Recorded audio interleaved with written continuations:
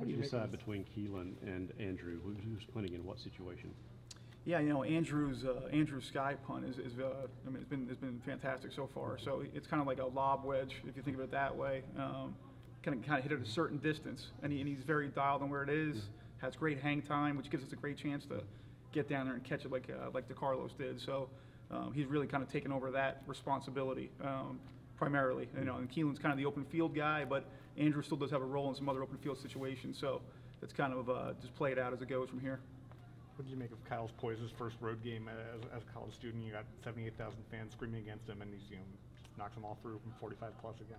Yeah, no, he's excited for the moment and for the challenge, and I was over there fist pumping a little bit to some of their music, and he was doing the same, man. So it's good to kind of feed off that energy and him to go out there and execute.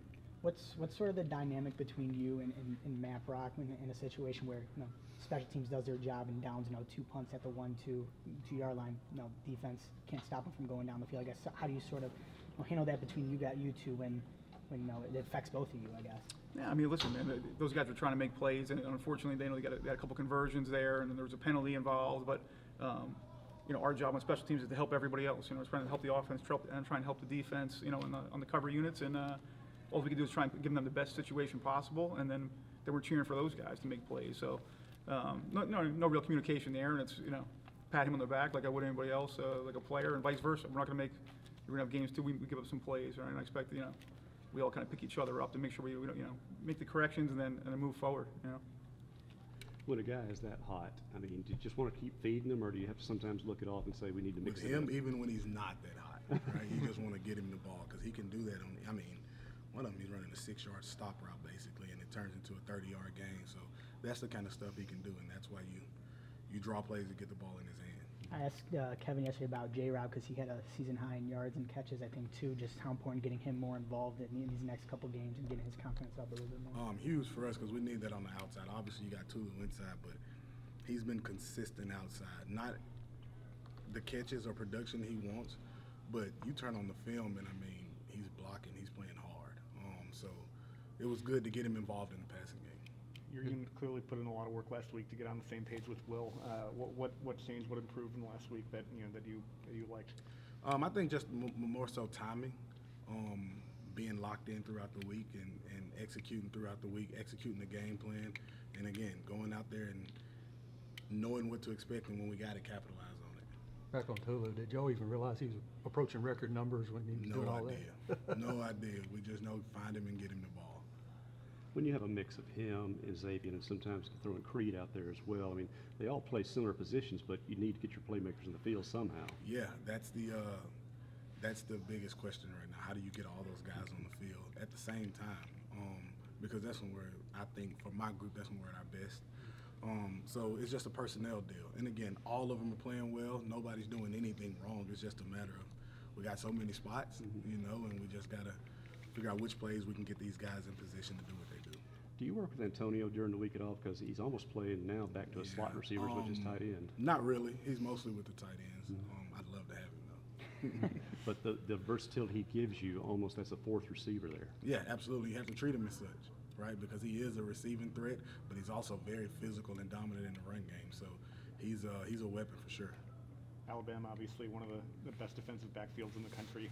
What do you see out of them on film? What's it going to take to make some plays against that group?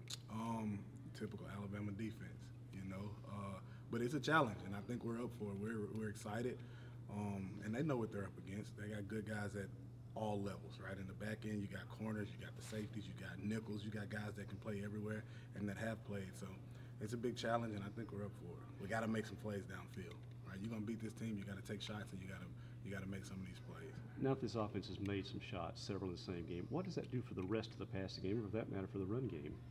Biggest thing is confidence, right? Opens up some things downfield, but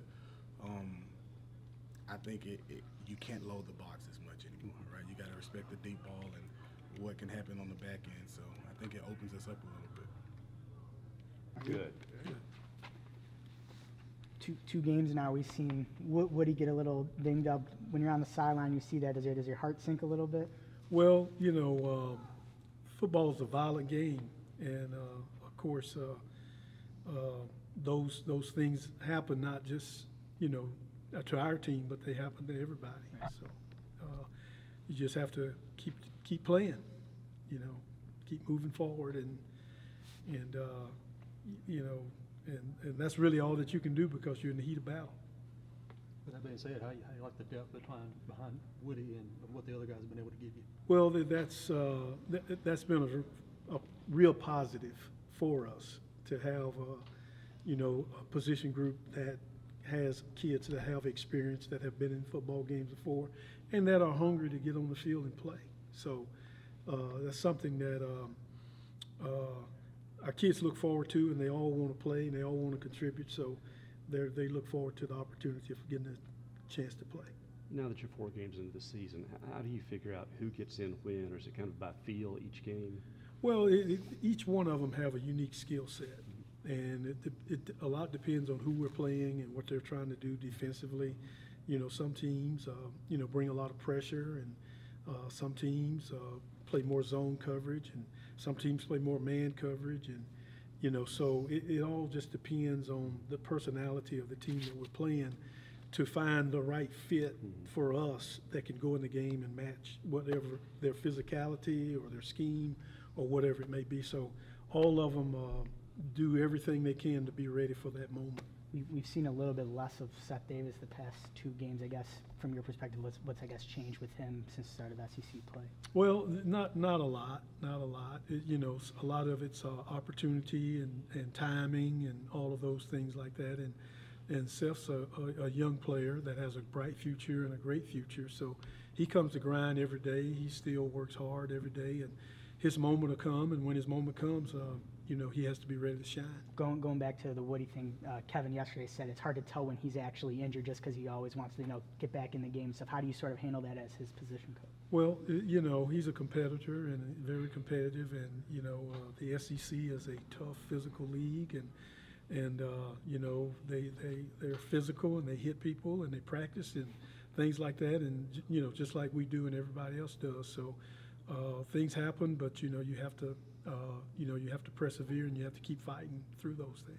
Your guys were able to make some plays in pass protection as well. We saw Jeff Pittman make a key block on a 4th down conversion. You know, what's it like for you? How important is it for them to have that kind of versatility? Well, you know, it's 2 things that they have to be able to do is protect the ball and protect the quarterback.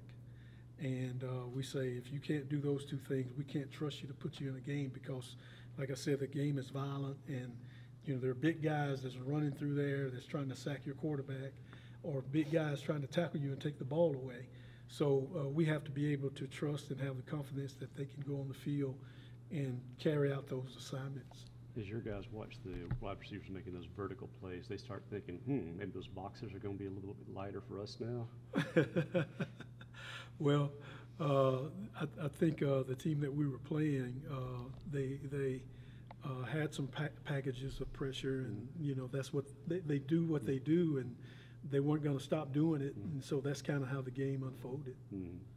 Alabama, like they always are, real strong up front. What's going to take to generate some chunk plays in the run game? Well, it's any team in the SEC West, you know, especially teams like Alabama, big, strong, athletic, tough, and this is the SEC is a line of scrimmage league, both sides of the ball, and the team that wins the line of scrimmage usually is the team that comes out on top.